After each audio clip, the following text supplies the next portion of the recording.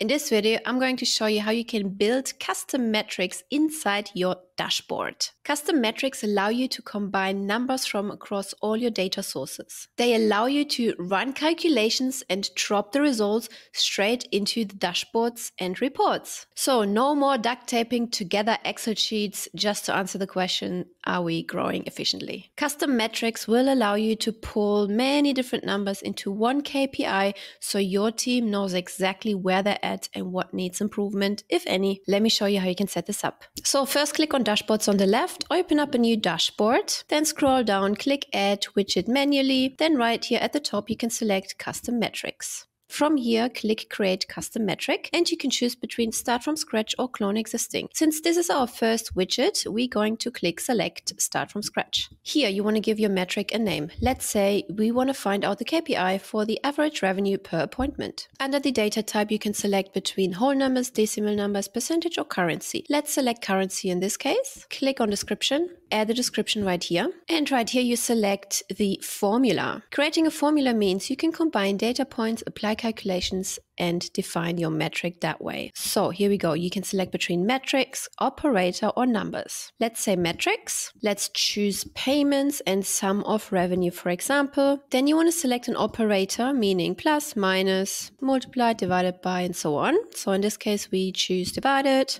And then we want to choose another formula. Please note you can select up to 4. So in this case, we're going back to metrics, appointments, count of appointments, okay?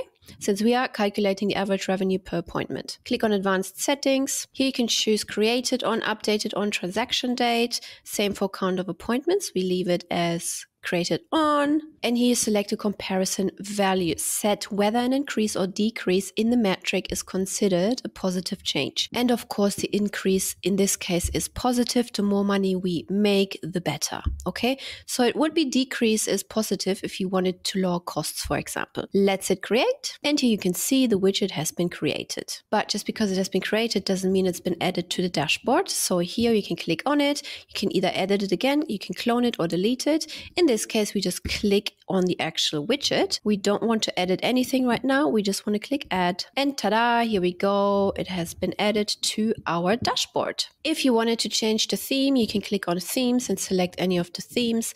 Then click on update and then don't forget to hit save changes top right corner. Please note that custom metrics are available for both dashboards and custom reports and also inside of snapshots, meaning you can create a dashboard and push it via snapshots into all of your sub-accounts. Also, please note it is calculation only. Custom metrics only compute and display the calculated value based on your formula. Please note that both agency admins as well as account admins can create custom metrics. Also, all user roles can add existing custom metrics to the dashboards and reports. And lastly, do date ranges affect your metrics? The answer is yes. The dashboard report date range affects all of the custom metrics reports in that particular formula. And if you want to create your own custom metrics inside of your dashboards, you need to be in the 497 plan. If you're not on the 497 plan just yet, click the links in the description or maybe in my bio and upgrade via my affiliate link and snag all the amazing bonuses we have in store for you. I will see you on the other side.